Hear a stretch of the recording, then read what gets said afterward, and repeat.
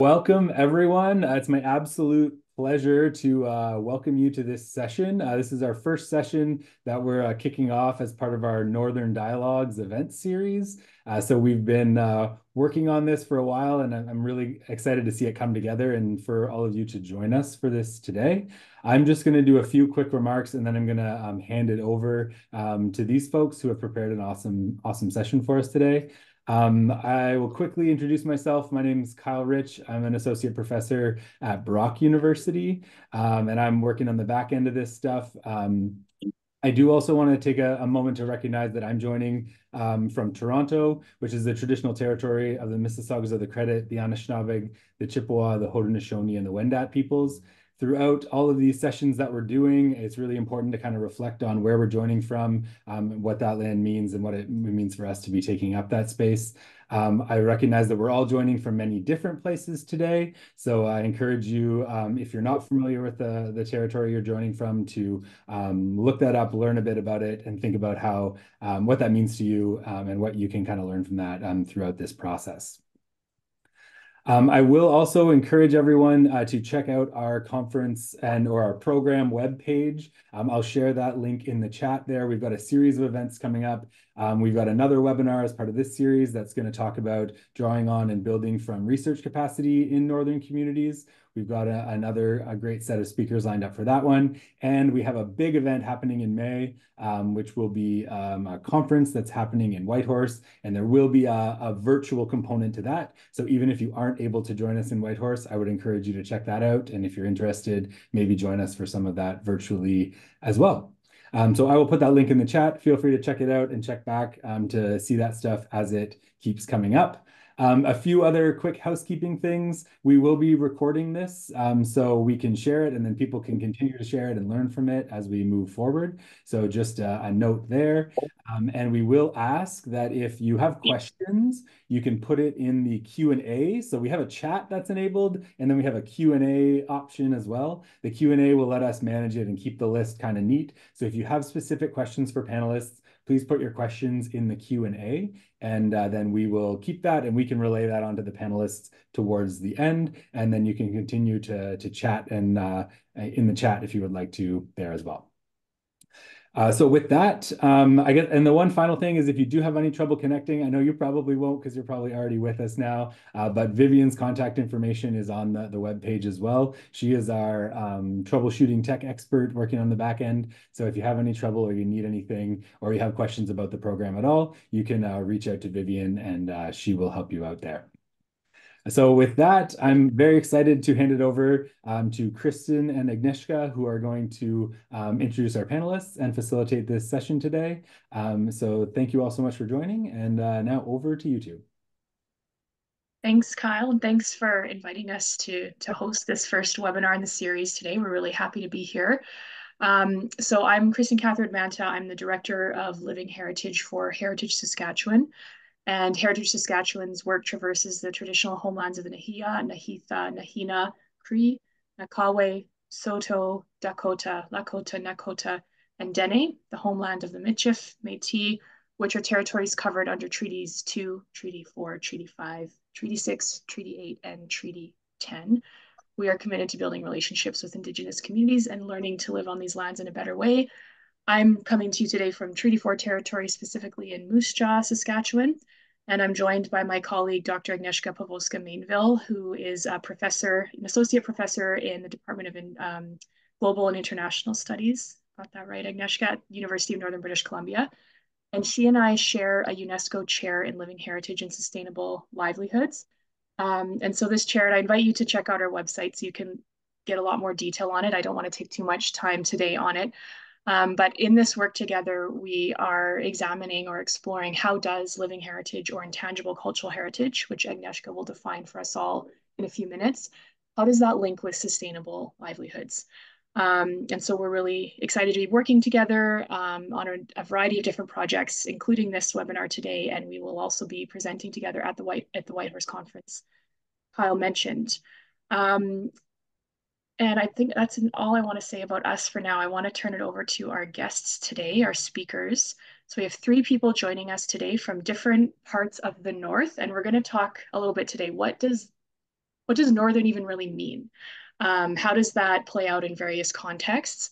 Because this is part of course, the series on Northern dialogues, and looking at what are Northern communities doing to foster or sustain sustainable livelihoods? Um, and so we'll get into that once we get into the questions with our speakers. Just so you know, today is going to be a sort of roundtable format. Our speakers will all have a few moments off the top to give us some context about themselves. However, we're mostly going to just be dialoguing. We're going to be talking to each other with some of the guiding questions that Agnieszka and I prepared. So I'll introduce our speakers, and then I'll turn it over to Agnieszka, who will talk to us about intangible cultural heritage. And then the speakers will have a few moments to talk about their own context before we launch into some of those questions. So our first speaker today, or first alphabetically anyway, is Vincent Casey, who's a public education coordinator with the government of the Northwest Territories in Yellowknife. He's a grandson of Sir Patrick Millen and Lady Mary Millen of New Zealand, and on his mother's side, and Sir Maurice Casey and Dame Stella Casey on his father Liam's side. So he was born in New Zealand, came to Canada when he was young, and grew up in Ottawa, where he attended high school, graduated from Carleton University with a bachelor's of aerospace engineering, and then continued on to the University of Ottawa for a bachelor degree of education. After a few years of teaching in Calgary and Guyana, he moved to the Northwest Territories in 2008. He's held jobs in the school system, the correctional system, and most recently with the Department of Environment and Climate Change with the government of the Northwest Territories. And for those of you in the North, he's the son-in-law of Mo Miller, who was a teacher for many years in Yellowknife, and Dave Miller, who worked for many years on the CBC Morning Show. So welcome, Vincent. Thank you for being with us today. Also with us today is Robert Spence on his phone. And Robert is from Tataskweyak Cree Nation in Manitoba. He is a hunter, a trapper, and a fisherman. He's also an advocate for land and water protection, and he advocates for his relatives, the Churchill River sturgeon. He's involved in land-based learning and is also a self-taught artist, carver, welder, and a knowledge keeper. And also with us today is Ranelle Sylvestre, who is an Honoring Her Spark and Cultural Humility Coordinator for the Loche Friendship Center in Saskatchewan. Rochelle Sylvestre is a proud member of the Clearwater River Dene Nation on Treaty 8 territory in the northwest Saskatchewan and resides in the Métis settlement of Loche. She holds a Bachelor of Education degree in Indigenous Education from the University of Regina and First Nations University of Canada. And she teaches others how to revitalize Dene language through reading, speaking, and writing in her language. She's volunteered her time to various boards within the community over the years that she has lived in Loche, through Northern Lights School Division, Sport, Recreation, and Culture, Loche Minor Sports, Loche Preschool, the Friendship Center, and now with the School Community Council and Heritage Saskatchewan. She currently, as I mentioned, holds the role of Honoring Her Spark and Cultural Humility Coordinator with the Loche Friendship Center. So I'll turn it over to Agnieszka now to give us some grounding in what we're talking about when we use these terms, living heritage and intangible cultural heritage, and then we'll turn it back to our guests. And thank you again for being here with us today. Thank you, Kristin, and thanks, Kyle, for having us as part of this conference. So I'm going to provide you with just a very brief example and definition of what intangible cultural heritage is and how we are going to use it for our discussion today. So first of all, intangible cultural heritage, sometimes used as the acronym ICH, has always existed for generations. So it's not something that's new. It's something actually that people hold. It's sometimes considered to be living heritage, a cultural expression. It's sometimes the term is used ethno-linguistic group, or some people just call it the way of life or the way we've always done things. Some people use the term traditional ecological knowledge, folklore, or of course, in Canada, we also use certain French terms such as patrimoine vivant. However, the term or the concept of ICH really became institutionalized and formalized through the United Nations Educational, Scientific, and Cultural Organization in 2003, when the organization actually made a convention relating to the protection and safeguarding of intangible cultural heritage. So what ICH, or intangible cultural heritage, is, it's basically, it refers to practices, representations, expressions, knowledges, and skills that communities, groups, and sometimes individuals recognize as part of their cultural heritage. And it's also important to notice that it also entails languages and linguistic expressions and oral stories, which I'll provide examples in a second. But it also, of course, it includes things like tangible artifacts as well, so buildings and artifacts. However, it goes a little bit more just the kind of concrete things. It talks about traditions and living expressions that are passed down from generation to generation, and sometimes going up the generations as well. So some examples of this thing that we call ICH, or intangible cultural heritage, are things like oral traditions. So the stories that we tell, that we pass down, for example, a creation story that can be passed down that we've heard from our grandparent and now we're sharing with a grandchild or a nephew or a niece, or even we're sharing it as part of a conference. It could be a folk tale, a proverb, sometimes a riddle. It could be unique phrases or idioms, or even sometimes dialects as well, that hold cultural significance. It could also be very performative. It could also be things like traditional dances performed during a festival or a celebration. And I'm going to provide a powwow here as an example that could be very obvious. It's something that is performed at a specific time, and it's usually something that has been taught by a family member that's older and is teaching further down the generations, from one generation to another. But it could also be things such as puppet shows in some cultures, or street performances that convey cultural stories. It could also be rituals or ceremonies associated with a particular festival. So ICH has this position at UNESCO where you can, countries that have signed the convention can nominate some of their elements to kind of this list of cultural heritages of humanities, and over 100, and I think 181 countries, if I'm not mistaken, this year have signed on to this convention, and includes things like the Christmas night vigil event, for example, or the way that people pray in some ways, or it could be the way that people do mathematics in China on the using their special tools. But it could also be things like handicraft techniques, the way we make a specific craft. So pottery making that has been passed through families, boat making in some ways. It could also be fishing or farming methods that require things. And of course, the last but not least, it could be things that we do on our everyday life. So like folk music or songs that we sing at special gatherings, the way we play, the way that it sounds, and the words that are sang with it are part of that cultural heritage. And of course, culinary traditions. So the cooking methods, the foods, and the recipes we have. So it really ICH is this combination of things that relate to who we are as people, what we value, why we do the things that we do. And unfortunately, it is diminishing with time, which is one of the reasons that this convention was created in the first place, is because globally people realize that elements of their cultural heritages are disappearing from migration, sometimes from war or different policies, or just commercialization and the change of time that's happening, and people moving into the cities and changing their livelihoods, which is why our chairship really talks about sustainable livelihoods. How do we maintain a way of living, perhaps, that's inspired by our heritage, that we can use and continue the traditions of the way we eat and how we cook, how we sing, what we share, what we talk about, how we even heal ourselves. So a lot of this richness and diversity of elements constitutes intangible cultural heritage of different nations, different groups, and they're all equally valid and equally appropriate to share and safeguard, and should have a place to last for generations. So given that this conference is located and discussed and based on this idea of remoteness and rural and northern communities, I wanted to link this idea of cultural heritage that's intangible with this idea of sustainable livelihoods, and particularly in the context of remote and rural communities.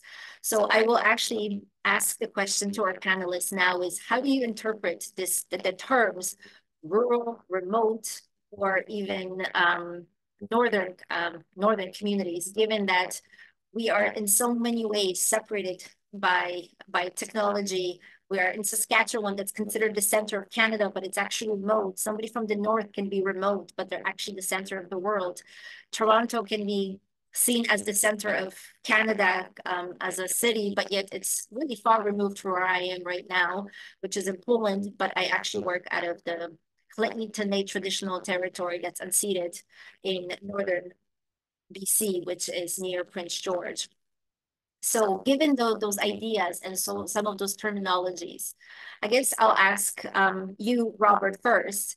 How do you think, what is your definition of northern or remote or rural, and how perhaps it fits in the work and the efforts that you do in making sure that you continue to be a trapper, you continue to be a hunter, you work with Namao and sturgeon, and you and I have both worked on the kiosk, which is seen as really far north from Winnipeg, but really it was the center of your livelihood and your way of life. Can you perhaps speak to some of the work that you've been doing protecting Namao and the sturgeon and your way of life in Split Lake or Tataskweyak?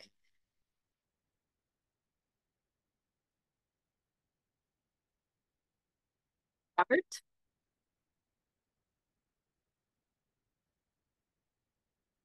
Okay, can you hear me now? Yes. Hi. Okay, Hi. perfect. Okay, good. Yeah, before we begin, I'm just gonna say some stuff in Cree. I'm more comfortable speaking my language. Robert Spence, yan disinigason. Awitap marat tihon disinigason as in yan. Tataskweyak Janina. Egodega ya sige se pe of pigi go yan. Pese pe masyan o teni pia gamina pagwatsaise. Azagaya zo se pe wabastamano man. Mistahiya sipe zona jistigan wano so deski epistigaja geje go honig moniawak. Mogani agi tepegen moje ay pisis pota pa huepe tamago ya askino agamina ne pino. Sa isiga ko epimatsi so ya. I'm gonna translate that into English. My name's Robert Spence, my Christian name. My traditional name, my spirit name is He Who Sits with the Caribou in the West. And a lot of my work is around the land and water up north in Tataskweyak, where I'm from. I was born just outside the community, raised at Tataskweyak on Split Lake. Ever since I was a young kid growing up, raised by both my grandfathers, one who raised me on the water and the other one who raised me on the land. I viewed both of them as both my professors and my first teachers. Growing up where I did, learning from them, from what they taught me, what they handed down to me from the people who passed it down to them. A lot of things have changed from just in such a short period of time. I'm 54 years old now. I've seen a lot of changes happening. I've seen the South growing and growing, and the South becoming more and more hungry and starving for more resources, for more land, and now more water. As we see from the news and press releases all over the world that there's a water shortage everywhere happening all around the globe, especially in Western Prairie provinces and for Manitoba Hydro, who relies on the water to produce the power that they use within our territories. It's hard to know where to begin to talk about the things that you guys want to know about because it's immense, it's huge, and to be able to reiterate what it is that you want to know about what's happening up north is impossible to do within such a short period of time, given that there's been so much happening up north, the devastation that we've seen. That's all that I've seen. To be honest with you, I don't come to you to sound like a downer, But that's all that I've seen growing up is the depressing state of the world that I live in now, where we're being made to live in an unnatural world and expected to live in a natural way while seeing our natural world degraded and desecrated and ruined and destroyed, all for the price of all for development. Um, I work mainly with the environmental issues at home. It wasn't my decision to do that. It wasn't, I didn't decide just to, hey, I'm gonna go work on a land and water. That seems like a very good thing to work with. I didn't. I grew up into this. A lot of us did. And there is no turning it off like a light switch. A lot of what happens in the South and Western Prairie provinces affects how we live up north in northern Manitoba. I'm sure all the other First Nations, as well as all the other towns and communities, feel the same way. The water we get around at our community on Split Lake, at our community of Tataskweyak, comes from 1.4 million square kilometers of watersheds that flow right past our community at Tataskweyak. By the time all that water reaches our community, all that water has been used up already. And I don't know if you all heard, but we just won one of the biggest class action lawsuits on drinking water for the First Nations in Canada. And we were the lead on that, along with two other First Nations from Ontario, Curve Lake and Scantica, I believe they're called. But back home, I was the lead on that file, working with Western scientists to try and figure out what it was our past elders were saying. Manchus, wana naman ipi, managagi minihuan wa naman was minipi, managanaga gagyus chamatsis on wa, managadagagyu taschigan wa. They said that water that you see flowing past our community now is not a life-sustaining, life-giving source of energy anymore that it used to be. Manchus one, they said it's got bugs in it, meaning in translation, it's poison. They knew before Western science was able to prove that it was no good for our people anymore, that it would make our people sick, and it was making our people sick. And we had to resort to using Western science to prove it, even though we kept telling Health Canada, Manitoba, federal and provincial ministers that our water was unsafe and unfit to swim or drink in or eat from anymore. They kept persisting. Their tests proved that our water was good. So that's an impact on us, our livelihood, our culture, our ability to be able to maintain our culture and our spiritual connection to the water and to the land around our community. Because a lot of the decisions that are made for the people in the north are made from the people who live in the south and in Ottawa, from people who don't have a clue on what's happening at ground zero. Those are impacts that we're facing still today because of the fact politicians seem to think that we're still the invalids, that we're still the wards of the state that we should be thought for. You know what I mean?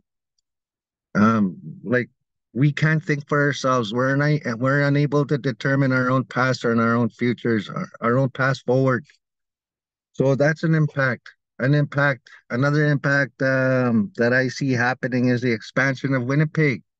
Right now, I'm not sure if any of you read in the newspapers, but just recently there was about 250 million liters of raw sewage that was dumped into the Red River because of a pipe leak, and then two pipe leaks from sewage pipes.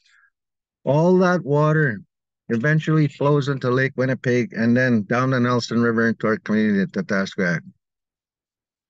And then that's not the only instance where there's been sewage dumps of sewage into the Red and the Assiniboine rivers from the city of Winnipeg.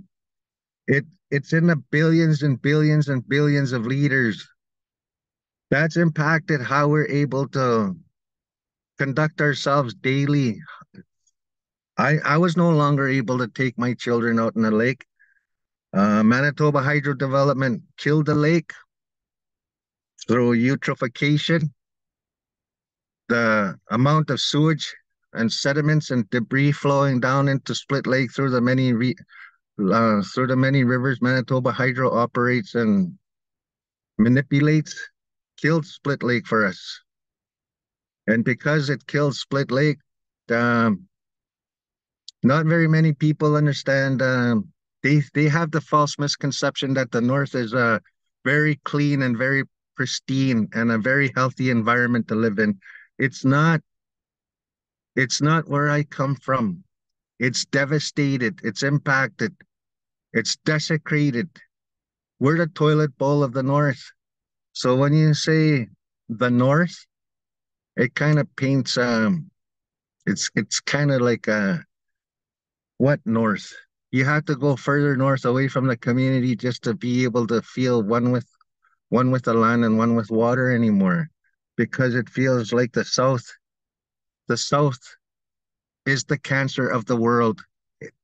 It's spreading. Further north you go, it touches all of us in every which way possible. I wasn't able to take my kids out onto the water as much as I would, as much as I was taken out onto it. My grandchildren too. So what's left for them to do if I can't go out on the water anymore, and if I don't have the means to pay for a plane to take them out to a clean lake up north, when we only have an access program that limits our abilities to fly up north through the one of the programs Hydro gave to the community that our elders fought for, the access program. It's a spring and fall access program. So I have to wait for either of those seasons to be able to take my children out on the lake. And I was a commercial fisherman on Split Lake for quite a number of years. I was a little guy on a boat helping my grandfather clean and dress his fish. As soon as I was able to hold a knife in my hand, and I was out on the water every day. I failed grade one because of him, because he told my parents that when my parents were complaining I was going out on the lake too much, my late grandfather told them, "Never mind you. I was ik. Yeah, but high school, niggas get on well." He said, "Get out of here. I'm teaching him what he needs to learn. He's still going to school, and that's what's gonna matter later," is what he said. And I'm in disbelief because I can't believe that he was able to see so far into the future what he was able to see then. I'm not sure if I'm able to answer your question properly, but I That just that was really powerful, as always, Robert. Thank you so much. And you're absolutely right. I mean, a lot of people get the view that hydro is clean and green. I know we get that argument a lot on Site C, which is it's the project that's currently being built and straddles BC and Alberta. So the same arguments go, and with my work in Manitoba, hydro is clean, it's green, it's renewable, but it's not always clean and it's definitely not always green. But thank you it's so not much, Robert. one other thing, it's not renewable, it's reusable. They have to recycle it. Very true. Thank you so much. And I think your perspective of where the north is when it's south and you have to go further north, it's definitely adding to the idea of location where we're centering ourselves in our world. So I'll move and ask, perhaps, do you think that you are located north, Ranelle? Are you in the north, in the south? Are you remote, or what, are you in the center of your own world?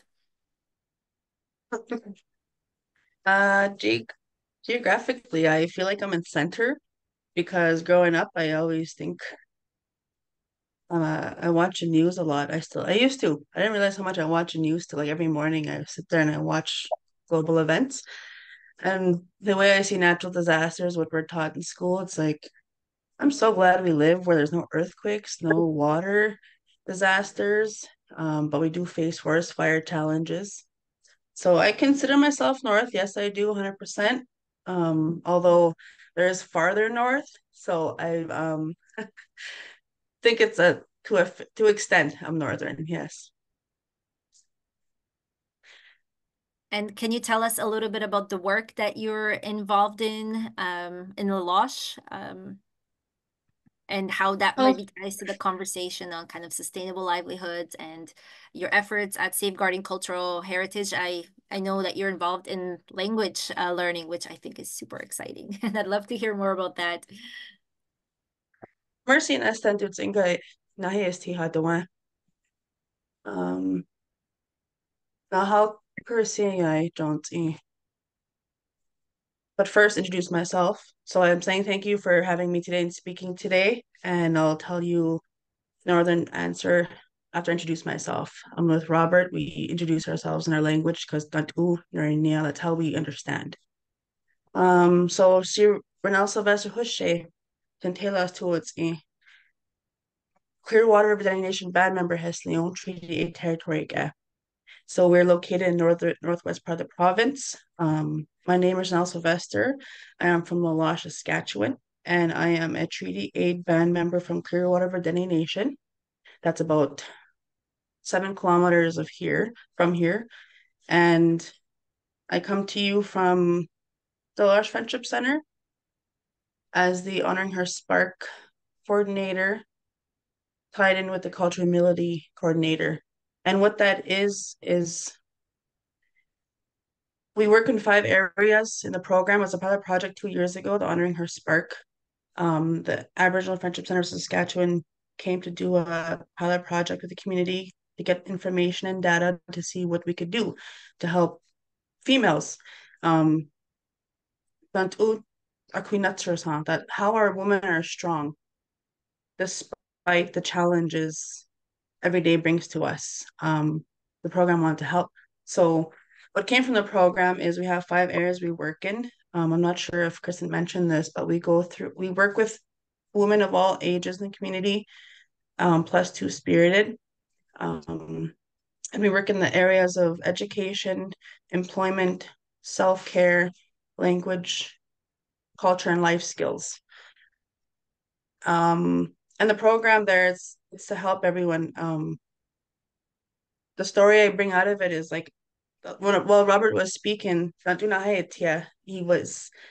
a lot of similarities I can connect to and a lot of differences in the sense that land and our culture and who we are and living heritage, like you say. And it's 2 years ago I did a Mother's Day event at work, and don't I show it's actually not any the amount of women that were there because we did free haircuts, and like self-care, the nails, the eyebrows, a massage. We had an energy healer because these are all things as a mother myself that I realized weren't we wouldn't have access to them so easy in the north. The nearest city is 4 hours away, put it that way, or 5 hours, and then 7 hours. So I brought it to us because I could do it. I can have access to it. I work. I make sure I can do that for myself, but there's still people who can't have that access to it. So when I brought it home, we had all the self-care day, and one day was not enough, I'll tell you that. We needed like 2 to 3 days. Like we had to turn people away. I felt so bad, but the high demand of just self-care for our women. Like I'm not sure how you guys have your belief on the family structure and roles, but nah, mom, say not mom is in Dene. How do you say it? We're the rocks of the family. As grandmothers, as moms, as sisters, as aunties, like we're the glue. We're the one who teaches them. We're the one from home and everything. So it took me a long time to realize that because of being a teacher in the profession, you get sidetracked with work, the Western ways of surviving, like he says, Robert, like we have all these their ways of living, but in the time that we have our own ways, we do have our own ways of survival and living and teachings. So going to your question, the program and how we live in the North, it's like he said, we can go on all day about this. As a teacher, we can talk all day, hours, weeks, but the magnitude of it is it's our livelihood, it's who we are. Yeah, benesni, yeah, sets ital yuna, this chilotsi, no, sets en, first sets en ka.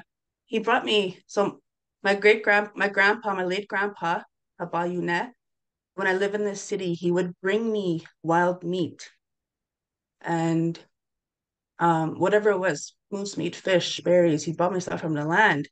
So I would have it still. And it was very brief. It was a little bit here and there when he would come for his visits. And it was not being able to see it then, but you look at it now, how strongly tied we are to our culture, our land, and our language. Um, the way he raised me, always Dene, the way he raised me, rabbit, like, come and eat. They say Shintu, like he would say, did you eat? Come and eat. And it was always wild food. His table always had wild food. I loved it. And now that I see it, I live at home in the north.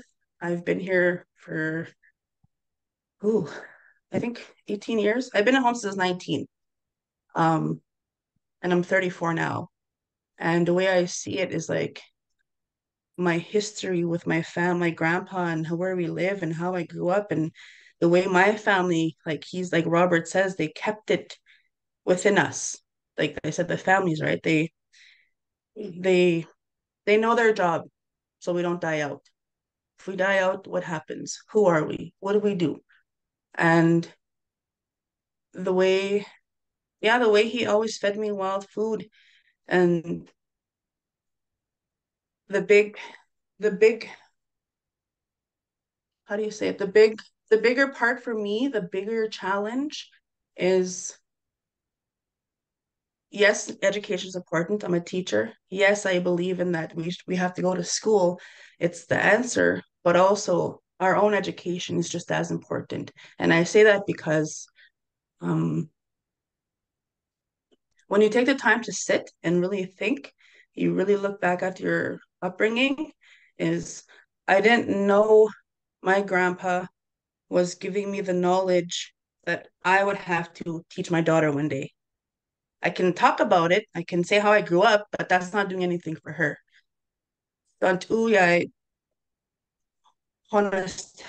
The way I teach her, we're very land-based. In university, we're taught straight land-based. That's all I know. And I noticed that it came out is when I went to I taught in Fort McKay First Nation last year in Alberta. And it's just right next door. Like we're like a 2.5 hour drive. It looks far, but it's just right there. And then it's it showed me how much land-based hands-on teaching I do. And I didn't know I had that much knowledge until I went somewhere to teach our people, our fellow brothers and sisters in that treaty area is like the knowledge I have as a teacher, the knowledge I have as land-based, the fish, how to clean a rabbit, how to clean a moose, how to make dry meat, all of these things, the list goes on, right? So yeah, it's the real knowledge keepers, like how Robert explains as the grandparents, like this goes into a further question. I'm sorry if I'm going over, but um our livelihoods are instilled in us. When the elders speak to you, you have to listen. And I'm curious. I'm a curious person because I really have to figure out things, right? Like why, so I can see later on. But there's reasons and ways that they're telling you things that you have to see later on for your own self and you understand it. And I love these questions. I really commend your team on bringing these questions up. But yes, I hope that answers your question, the safeguarding culture. Like my life, everybody I work with in this office here, our team here, we have a lot of partnerships. We fully 100% sustain our culture, our language, our livelihood here. And I could give you a year of events, but I won't. But we do it year round, seasonal. We go by the season. So yes, we do it. Thank you so much, Ranelle. Vincent, I'll move over to you. Given that Ranelle is talking about transmission and passing on that livelihood that's in us and kind of teaching the younger generations, kind of the traditional way of educating, the pedagogies that have existed within that culture. Can you speak to us about your efforts? I know you're very much involved with the trapping program. Can you speak to us a little bit about that and some of the efforts that you're doing with sustainable livelihoods in Yellowknife? For sure. Thank you. So first off, yes, I am joining you from Yellowknife with the Department of Environment and Climate Change with the government of the Northwest Territories. The disclaimer that goes at the beginning of this is, yes, I've agreed to participate in this panel as a government employee, but certainly don't take anything that I say over the next hour or remainder of this as government policy or government positions. Some of them certainly are, but some of them certainly come from my own experiences and things like that. So we'll go on from that. From my introduction, and sort of see that I come from New Zealand, and in speaking with a Métis friend of mine, I used to not introduce myself that way or write that sort of stuff down in a bio, and I try and kind of hide it. And he said, you bring it into the room with you anyway. That's your family, that's your history, that's who you bring into the room with you. Anyway, you should say it out loud, you should put it out there so that people know. And it's your relationships. He sort of said, these are your relationships, these are your relations. And if you're introducing yourself to elders, this is how they would place you. And so they need to know that as you go in. So I'm certainly over the last, that's a sort of a newer thing for me to put that down on my introductions. When it comes to sort of work is certainly I am not Indigenous. And that sits really as a central sort of pillar of my work that I do or try to do is really think hard as I sort of do any work in this area around sustainable livelihoods, because that's the unit that I used to work in with the government here, is understanding my own culture as I move forward, because my own culture carries through everything that I say, everything that I do, everything that I impact. And so I need to understand it. I need to know it before I can do work in other cultures or work with other cultures. And so one of the bigger pieces of work that I have done recently is, as you probably maybe remember from my introduction, I used to work in the corrections program, but our unit here at the government department is responsible for our trapping support programs in the north. And one of the things that I was able to do was help coordinate a trapper training program at the correctional facility here in Yellowknife. And one of the goals, I mean, obviously the goal as it was put in was sort of this economic passing on of trapping economic knowledge to individuals. But realistically, the main goal was to provide a facilitation method for the passing of traditional knowledge and traditional teachings and values and Indigenous knowledge and teachings from elders to individuals who are in the correctional center who may not have had that opportunity growing up to get those teachings. And certainly if at the end of that people went out on the land and trapped and did that for economic benefits, great. But really, from my point of view, the goal was just to set up a system whereby this knowledge could be passed between participants, as well as from the instructors and stuff that we had brought in. So yeah, that's kind of the work that I do. I think I'll stop there so that we can move on to some of the other questions. Thank you so much, Vincent. And thank you for locating or situating yourself as you did. I'll just make a quick comment here that when I first reached out, and I reached out simply because I knew I had heard that the Northwest Territories territorial government had this program for, well, both trapping and also language, but transmission and mentor apprenticeship, which is something we're really interested in our chair and our work at Living at Heritage Saskatchewan. And I was really interested to have that perspective. And I met with Vincent and his colleague, Sarah Dennis, who's in the Sustainable Livelihoods Department. We had a really great conversation, and they were both, you challenged me and said, well, why do you want to talk to us? Like, really, you should be talking to community members, which normally I would 100% agree. However, in this case, I think because of the context of this webinar and the larger project it's part of, that trying to bridge community with those policymakers in a better way. And I'm really inspired by seeing that a territorial government has a department that's called Sustainable Livelihoods, first of all. I don't think there's anything like that in the South that I'm aware of at any provincial level. And that even, and I'm sure we'll get into this when we get into other questions, Vincent, but you and Sarah spoke to me about the actual methods that you as government employees use to connect with communities, which again, I have never heard of such a thing in the South. And I find that really inspiring.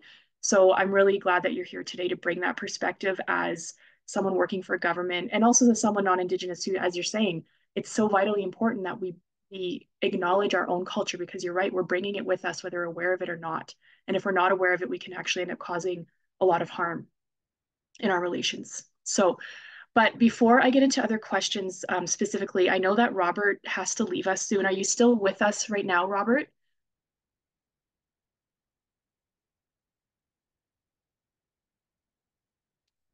He may have had to drop off. I know he joined us from his truck. He was telling us at the start that I think maybe it was his grandpa was the first switchboard operator in his community, and how things have changed, that he's able to join us on his cell phone in his truck. But I'm not sure if he's with us anymore. Agnieszka might check in with him. So I will move on, but if he comes back, we'll maybe jump to him again just because of his time constraints. But in the meantime, I'll go down to another question. So this is a bit of a follow-up from what we've just been talking about, which is how do traditional activities such as what you've all been talking about, trapping, hunting, fishing, gathering, food preparation in traditional ways, how does that intersect with economic realities in the regions that you're living and working in? And what are the tensions at play with maintaining that cultural continuity in the face of those economic realities, whether they be positive or negative or have a combination of both? So maybe I'll start with you this time, Vincent, and then move on to Ranelle and Robert if he's able to come back. Give me the hard question first. Yeah.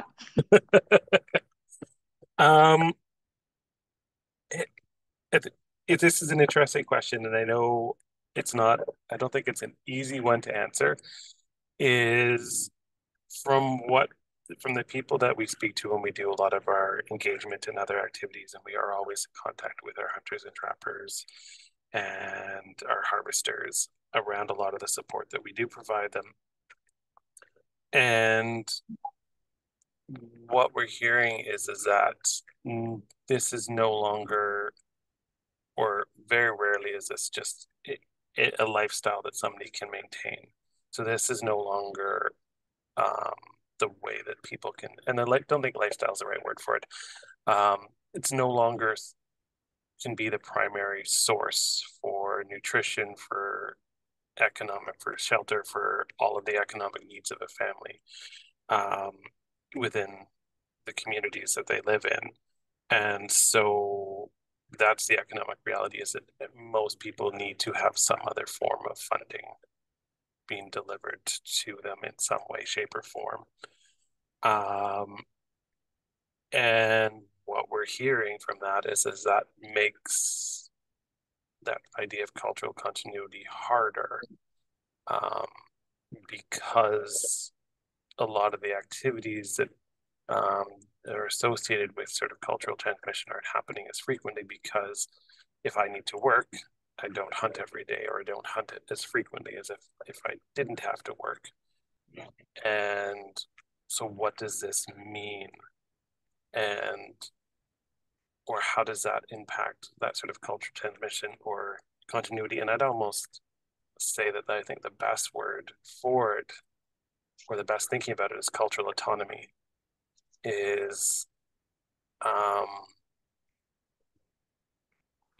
Are the economic realities of life wherever we are impacting my choices on how I can transmit my culture to my descendants?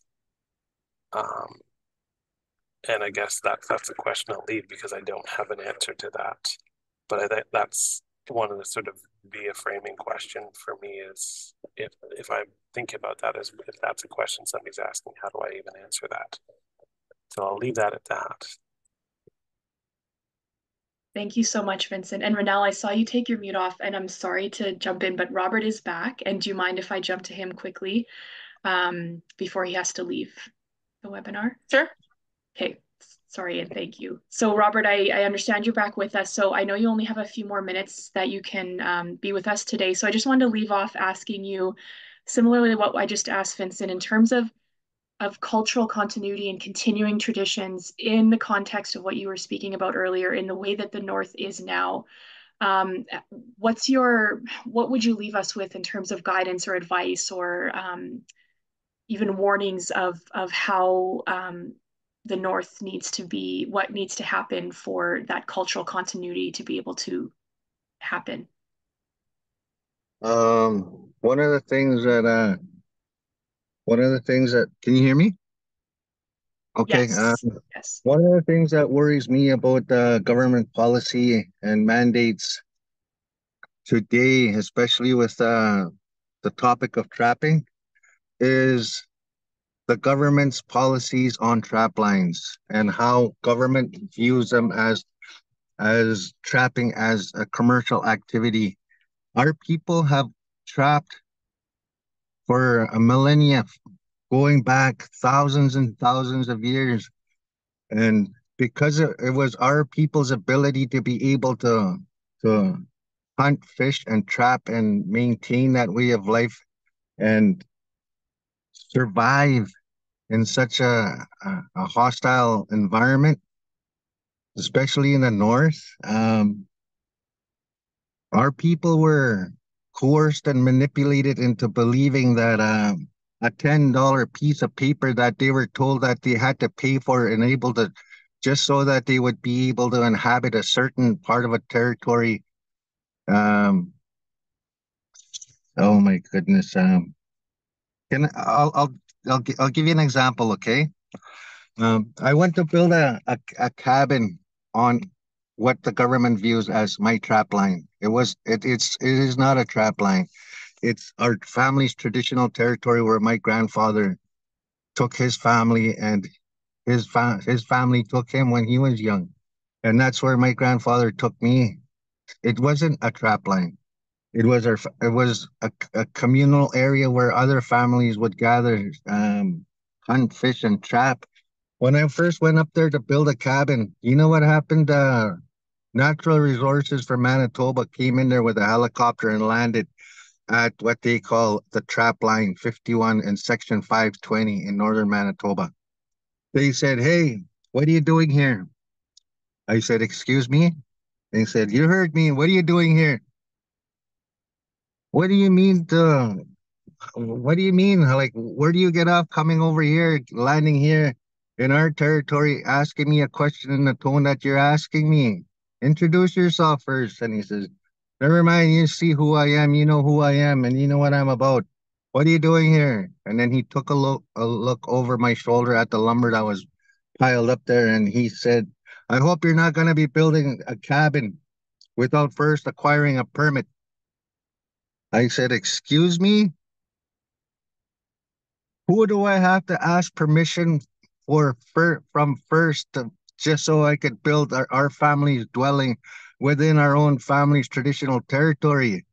I don't have to ask you or the federal or provincial government if I have your permission to build a dwelling within our own family's traditional territory."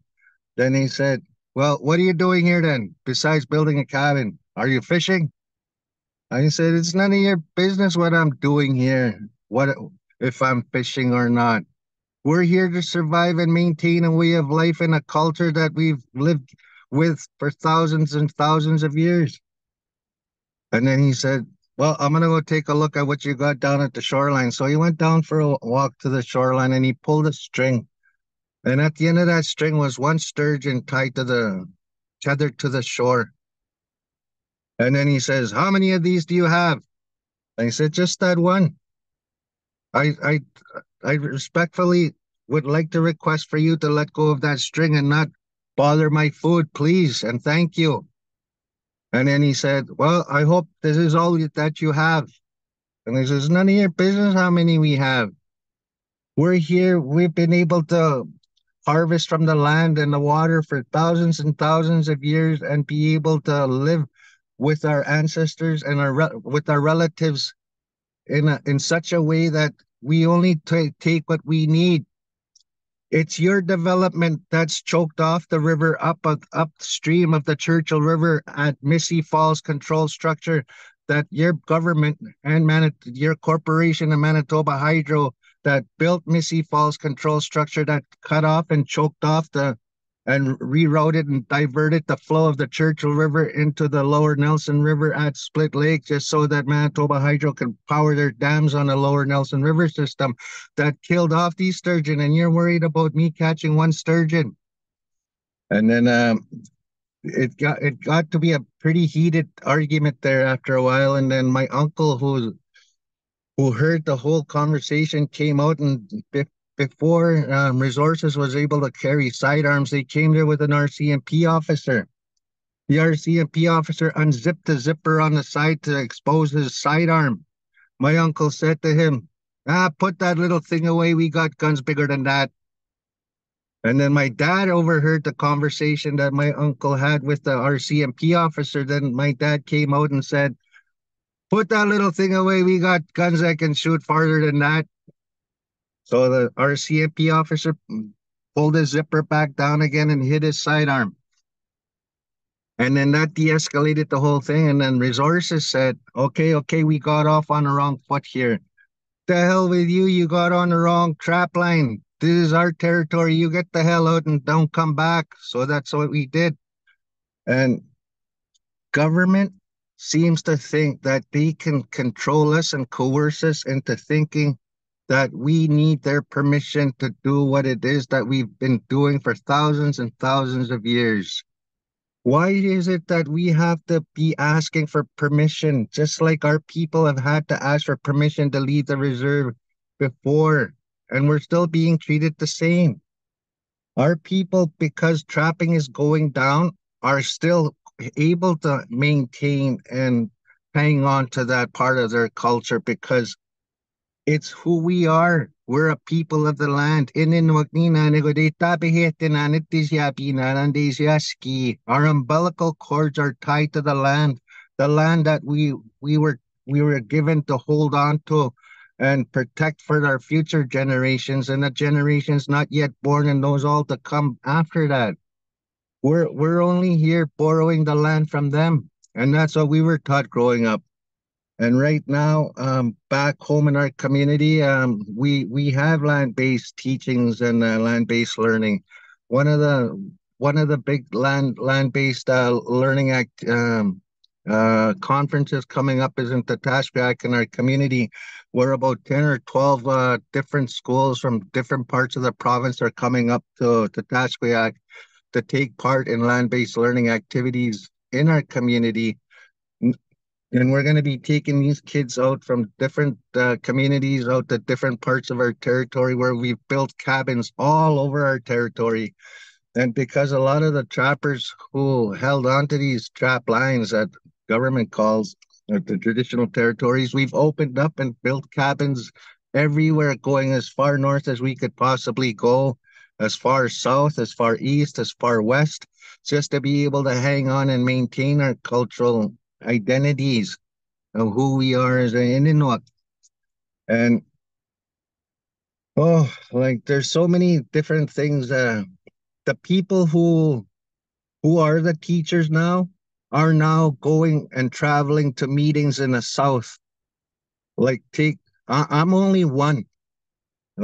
The frustrations you hear sometimes in my voice are not only my frustrations, but the frustrations of the people who are standing beside me, behind me, and in front of me.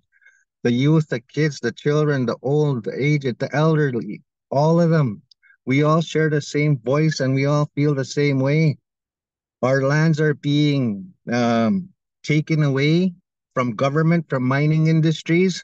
They're coming in, they're kicking down the door. They're not just knocking softly at the tapping their fingernails at the door. They're kicking down the doors, wanting into our territories to expand, to develop more, to ruin more, to devastate more lands, more waters. Our abilities to be able to move about our lands are slowly being taken away, just like our rights are slowly being taken away. We had inherent rights before we were given treaty rights. Before the rights were recognized within all the treaties. We had the rights, the natural laws behind us that gave us those rights. Like what government is doing today in Western society, they say they need more. Like I'm sitting in the city of Winnipeg, 24 hours a day, I see this Amazon building next door to me, vehicles going in and out constantly, semi-trucks going constantly, all hours of the night, trains going all hours of the night. The South is a big Wetigo. You know what a Wetigo is? It's a evil spirit that eats and eats and eats and more demands more. That's what we see the South and the developing world doing to our world. Oh my God, man! Like this frustrates me. Everything that's being asked of me, like even my partners, Jonathan, Joseph, Michael, and Mike, all of us feel the same way. We get flustered and we get frustrated. We keep saying the same things over and over and over again at different conferences, different meetings, different boardrooms.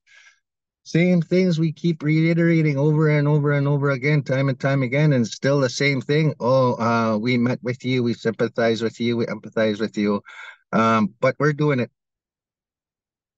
This is the way it's going to be. Whether you like it or not, it's going to happen. And then we're over here up north watching the devastation happening.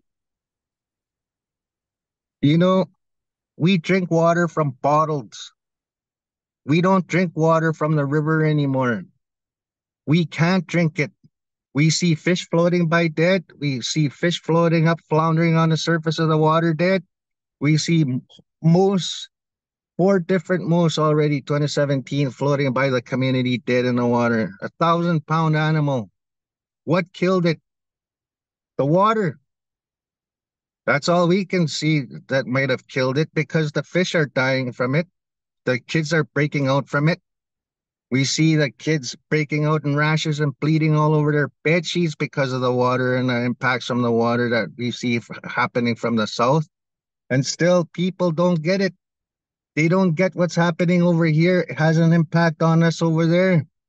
Meanwhile, we're the ones trying to raise the red flags all over the world. Hey, wait a minute. Look what's happening over here. Look what you guys are doing. It's not just happening to us, but it's going to happen to you too. It was told to us already that our future generations were going to be drinking water from a bottle. And we are living that time now that our elders spoke about.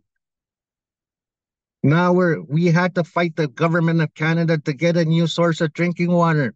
At one time when I was on a Zoom meeting just like this, there was a person from Gimli, there was a person from Selkirk, and there was a person from Winnipeg that were on that conference, that Zoom meeting, that we had to ask for to see if we could get more funding to see if we could keep studying the water.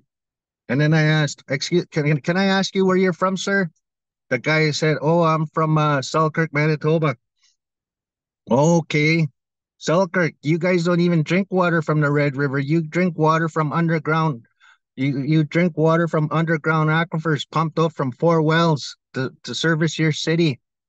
And then I asked the other guy, Winnipeg. He says he was from Winnipeg. Oh, you're one to talk. You don't even drink water from both the Red or Assiniboine rivers that your city sits in between.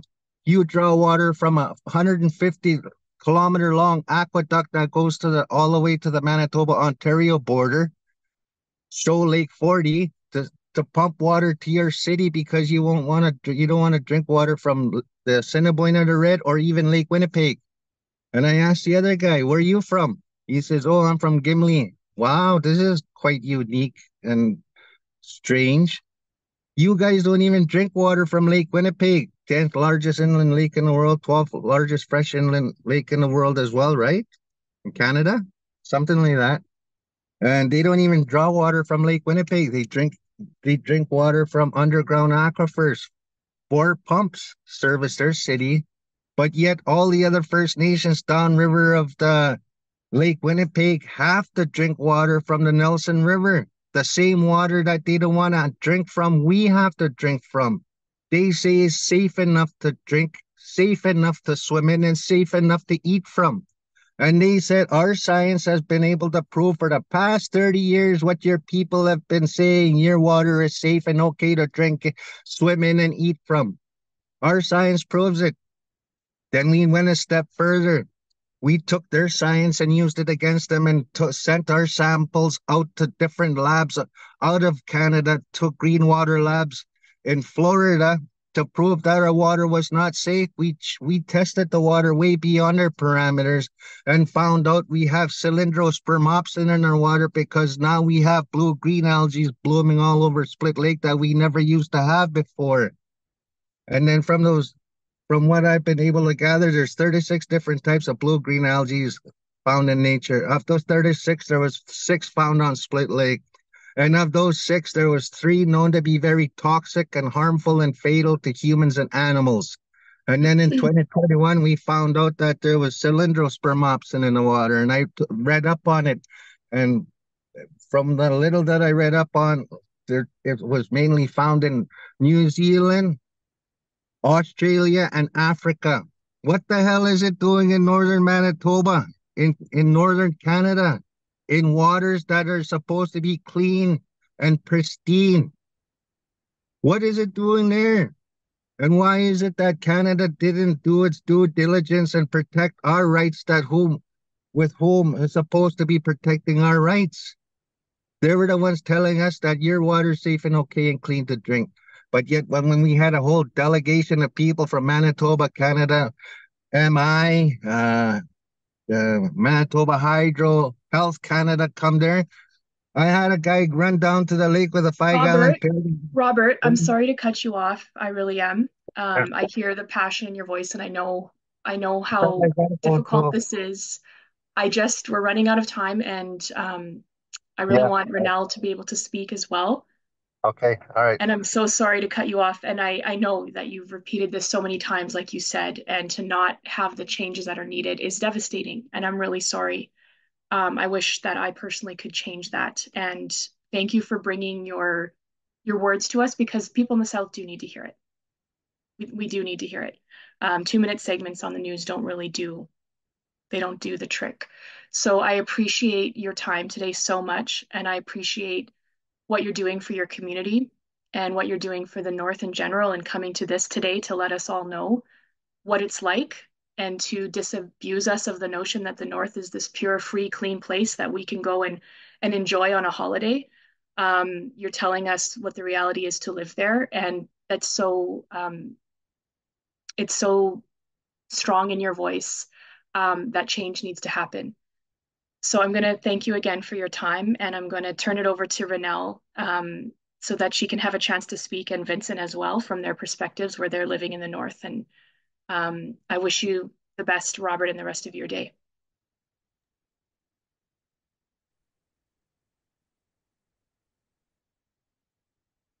Hi, Estita. It takes a while sometimes. So when I answer your questions, when these questions you ask, sometimes they take a second to think about. I want to commend first off as Vincent, like you said, those people who told you what to do are right.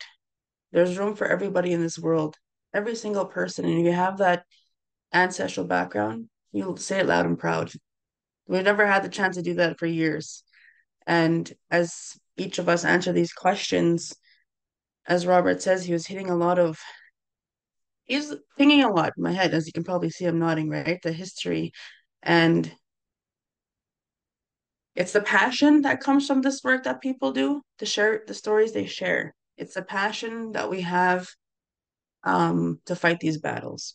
And as Vincent was speaking earlier, and the way Robert was sharing his experiences, I was thinking here, and I'm like, okay, I'm gonna see if I didn't lose my train of thought. But it in the beginning, I didn't share about the cultural humility part that I do.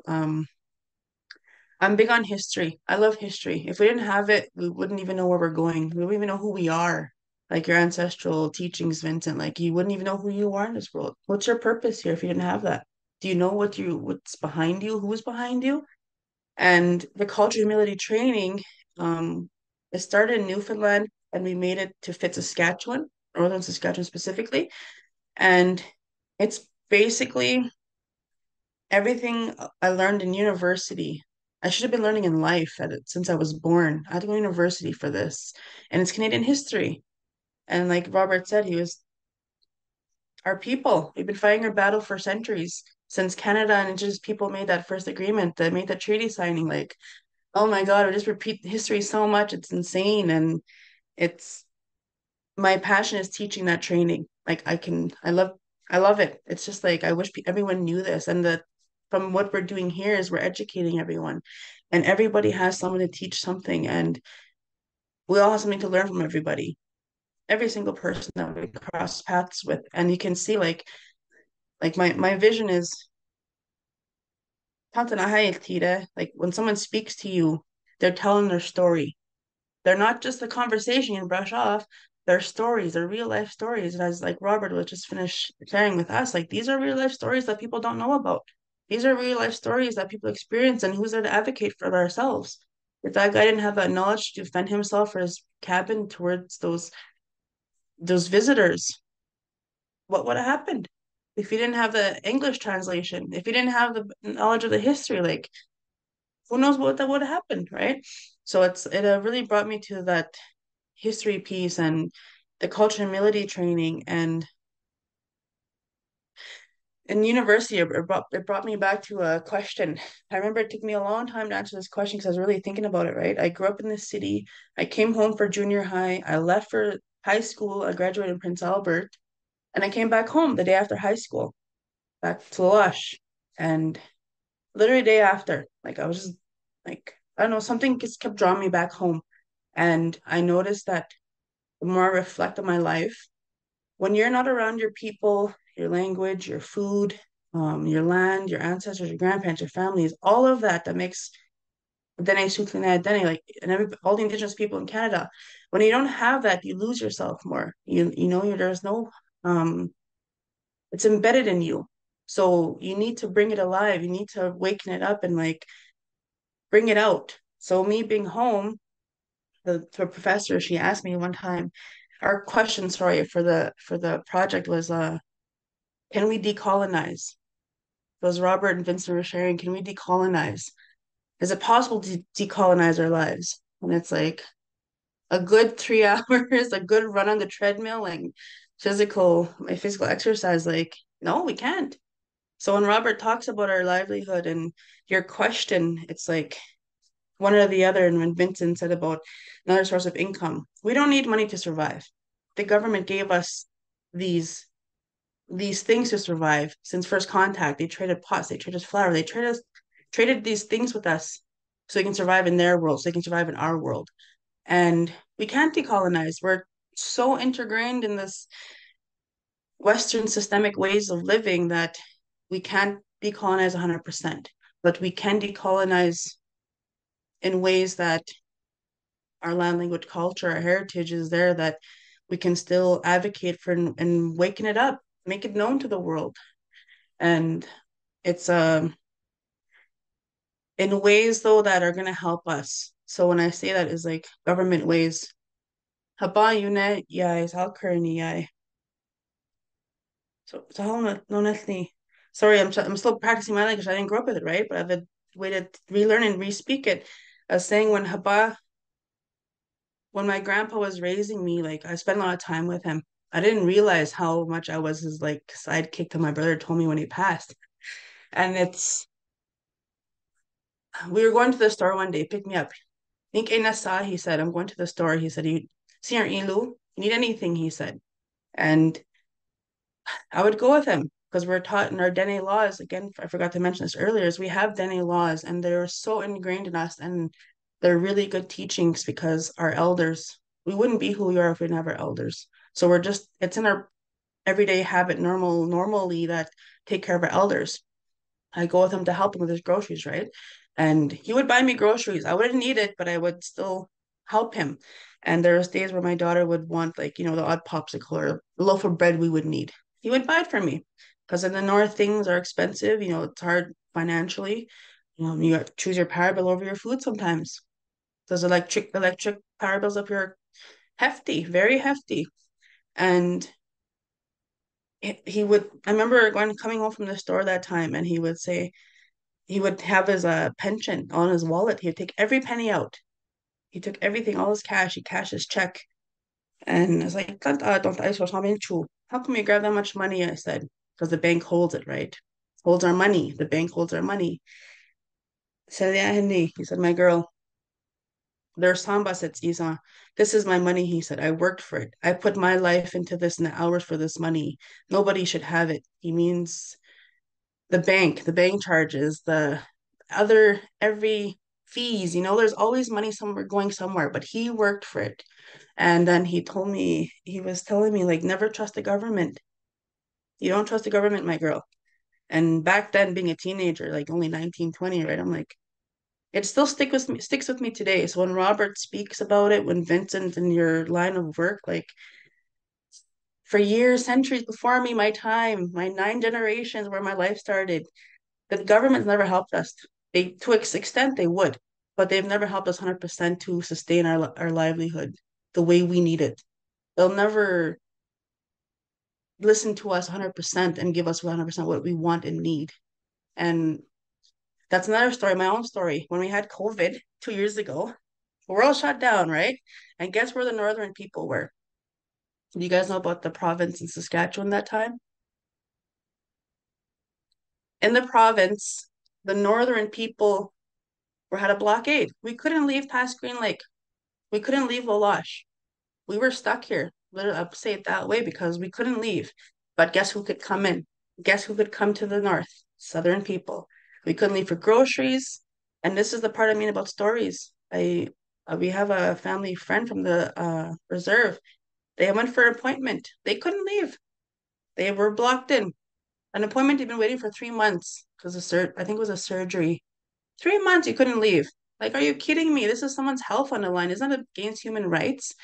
So it's like he said, like it's my grandpa's right, he's right, we're all right. We have these reasons for doing things, and it's like the government will never 100% help our people in ways that it comes to our teachings without the money. Because like he said again, it's the money that people they strive on, and it's like the saying. I'll leave you with the saying that there was from I think from the United States. Um, I shared this with Kristin, is like only when the last tree is cut down, the last fish is poisoned, and the rivers are poisoned, people then will learn you can't eat money. And you can't. Can't at all. Thank you, Ranelle. Also very powerful. Time's running short. I know we could speak about this all day and for many, like you said, days, weeks. There's a few questions we didn't get to, but just, and this, trying to think how to word this because I hear what you're saying, Ranelle, about, and let's be honest, that's the government. They take money as tax and then they pay it back into our society in a nutshell. That's what they do. And then they enact policies as well. So given that that's what we're living in right now, it's not ideal, maybe not how it should be, but it is the way it is. And I'll turn to you first, Vincent, for this one as a government employee. What policies or how can policymakers collaborate with local communities to better design, implement strategies, economic development strategies, policies for livelihoods that align with cultural values and traditional knowledges? Obviously, the government has really failed at that to this point. Maybe not in the Northwest Territories, though, because it seems like you're doing some really innovative things. So I just wondered if you could speak to that in these last few minutes. Sure. I think kind of like how when I first started it, is the idea that the government needs to recognize what all of their policies are. And it's one of those things where we have systems and systems and systems of overlapping policies that and rules and things like our fiscal year ends on March 31st. Hunting season up here for many of our communities runs for, well, sort of the spring, one of the harvesting seasons runs from the end of February through the end of April. Our unit tries to help fund that, and we have to be like, well, no, you have to do your activity before the 31st of March or after the 1st of April. Doesn't make sense, right? How can we, like, you just, you're like, and it's one of those things where I'm like, and nobody knows exactly when they can what because of the weather. So you're sort of stuck there being like, what do you do with this? Right? And I think that is really, I mean, that's the perfect example, is understanding your full system of policies and procedures and other things that you have built in there, and then really, really genuinely ask the question is, are we doing this just because this is the way Western people have always done it? Or are we doing it because it serves some fundamental purpose? And I think when you ask that question, you will find so many of the things that we do because other Western governments do it. We do because that's the way it's always been done, and not for a really big thing. And I think this is how the change comes, is we put situations and we put programs and other things in place and do the work that we can on the ground at different levels to make those policies no longer tenable. They can no longer, there's no good argument for them existing anymore. And then we have to change. Realistically, I think Ranelle was sort of saying, can we ever decolonize? No, I agree with that answer. And the process of colonization was 500 years, and the process of decolonization to get back to wherever we are is going to be 500 years or longer. We're at the start of an interesting process in that. And so I hope that the work can continue to be done, but I don't know where or how to move forward other than really thinking hard about everything that you do and looking at those overlapping policies, because those are the ones that get us, right? It's the idea that, oh yeah, you can build this cabin here, but is it up to fire code, right? And then somebody in the fire goes and does, and then it's like this circular system, and we don't change until we sort of say, hey, we need to change. Yeah, I think that's. Thank you so much, Vincent, for that. With our last couple minutes, I just want to open it up to both of you. If there's any last words you want to say on this topic, I know that's not much time, but if all the thoughts that you've had over this past 90 minutes or so, you could distill it down to sort of a simple phrase or two, if you like, in terms of moving forward from this. Those of us watching in the audience who some of this might be brand new to some folks, some may be very well aware of these issues. Vincent, you've just lined up sort of what government really needs to be doing. Is there any last words you want to say in general on this topic today? And I'll go to you, Ranelle, first. Time is a colonized way of thinking. Time in itself, already today, we have so much teaching and knowledge to share, and we're cutting it short. That speaks for itself. Time. Back in the day, we didn't have a time. We had the sun, we had the daytime we worked with. And that's even this is the lesson itself. If people would think like I think, like we think, while we're passionate about this, they would get in the same boat and not do things in a colonized way. And it goes back to a lot, again, the years, like people before us. And to add on to Vincent and this question to top it off, I know we're in time right now, is speaking for our north, where we are in Saskatchewan, and the way I've had the experiences of being south and my travels and meeting people and being home is like something always just brings you home. You always want to help your people. And I always come home and I always think to myself, like, oh, I wish we had an archive building. If government wanted to help our people, sustain our people, into your question, I wish there was funding, like, in that term, to get us our archive in our own community. Because there's tourism's been brought up like for a few years, and I always think like we're not one to be toured. This is our livelihood. We're not people that you can pay and come look at our lives, how we live. Like this is who we are. And but archives. We had a person who was not from Loche, but lived there for many years. He had a business and community for 30 years, I believe. He retired now. And I'm sorry if I'm speaking fast. I know there's time. And he started a Facebook archive of our community, documenting all these important things. I'm like, oh my God, I wish this was in a building. And I say that because we have a band membership of over 2,000 people. Loche alone has more than 2,000 people. All of them don't live in Loche. All of them don't live here. We come from other places. We extend across the country.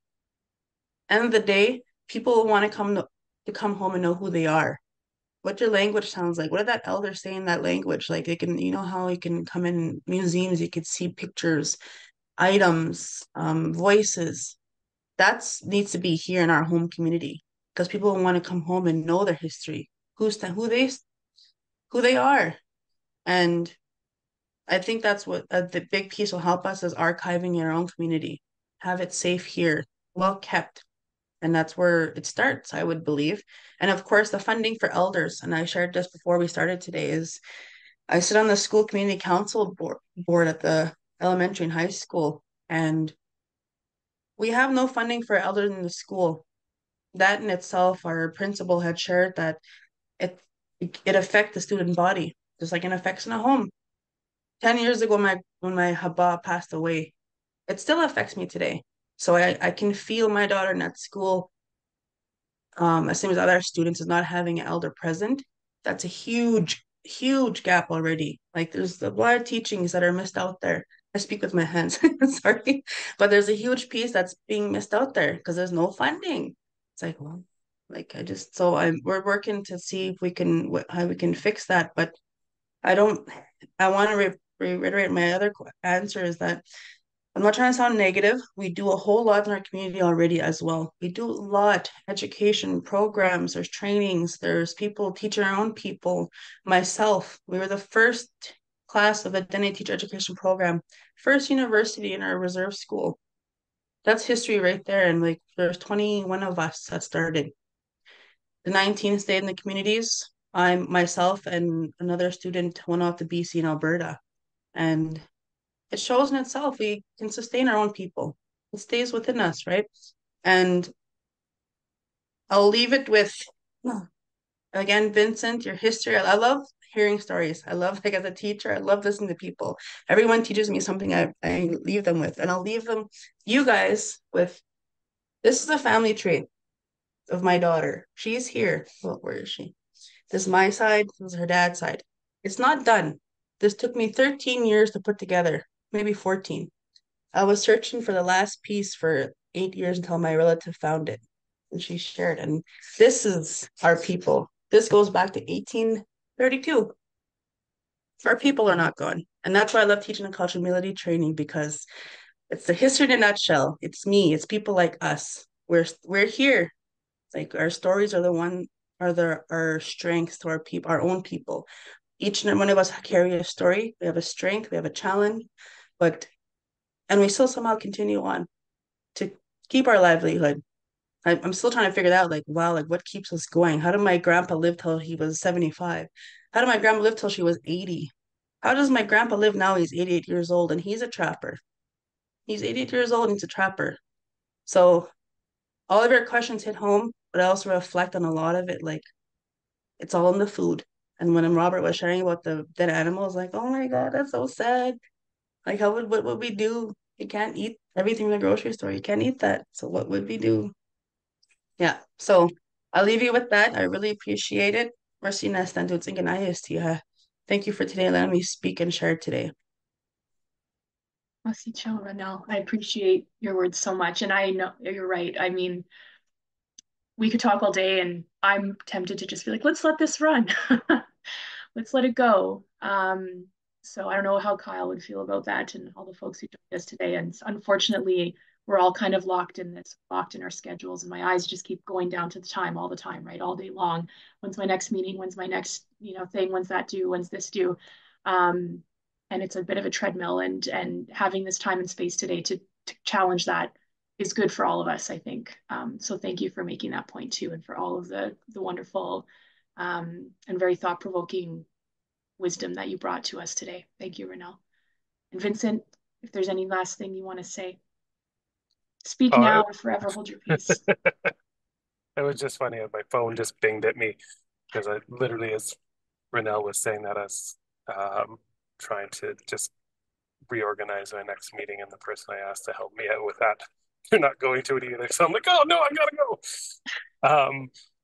But I think I want to reiterate a lot of what Ranelle was, or not reiterate, but really that's such that time we do it to ourselves. And that is like the amazing power of the Western world is probably in our timekeeping, right? I mean, you look at the names that we call days of the week, even the fact that we have days of the week, right? Our school calendar, right? I mean, even if you were to conceptualize an Indigenous education system in each area, yet you may end up with some older person in front of a room with a bunch of youth in there, whether they're all the same age or not, or whatever that looks like. But I can almost guarantee you, dollar for dollar, that it would not run from September to June, even though we use those days, right? What it ultimately, and I mean, even if it did end up running from September to June, the reasoning and the thoughts and the values behind the decision to do that would not be the same as ours. And so how that's transmitted and all of that goes is so different. And I think that's one of the hugest parts, is conceptualizing that, imagining a world where if Indigenous people had created it for themselves in this area, and we just happen to come along today rather than 500 years ago, and we're just bumping into each other and saying hello for the first time, what would it look like? All right. Even if, so we did trading, and so they had access to all the technology we have, but it's just a different world. And then how do we create, I think it's the idea of creating the space that our Indigenous friends can create that world for themselves without us continuing to interfere and continuing to make statements and other things that interfere on top of that. And I don't think it's an easy thing to do, and we're stuck, right? I'm stuck as a government employee. I have to make a statement at the beginning to say that this doesn't reflect the views of the government, because it can't. And I get stuck with policies that I need to follow, right? I have my family to feed, and if I break too many policies, I don't have a job to do that. So how do I make change without wrecking stuff? And I think we're always stuck in those sorts of situations. But I'd love to give Ranelle a last word before we go, if she has anything else.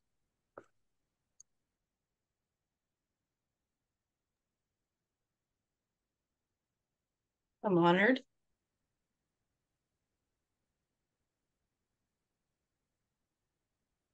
How do we say it? Sabayla. It's not for me. I appreciate it, but it's not for me. And when Kristin reached out, I'm like, the North, what? It's exciting because as a teacher, I can be in a classroom like you, teaching that colonization from September to June, just like you. But we're repeating history in itself right there, residential schools.